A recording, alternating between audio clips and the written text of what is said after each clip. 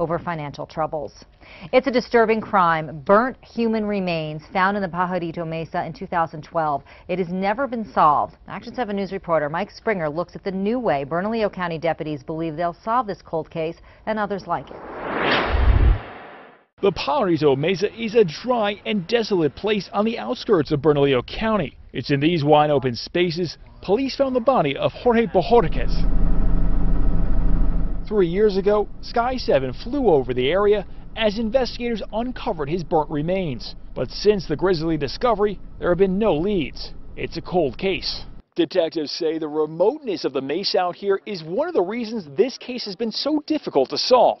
They say it's likely no one ever saw what happened, but investigators are determined to find someone who knows something. We're just missing one or two pieces, and those two pieces of information would allow us to get an arrest warrant, present the case to the DA's office. This is the first in many cold cases you'll be hearing about in the coming months. The Bernalillo County Sheriff's Office and the Albuquerque Metro Crime Stoppers are teaming up to feature several cold cases looking for that one new clue. We would like to hear it again, just to make sure that we have all the information that we need to try and get this crime solved. The department is now turning to the public to get that done.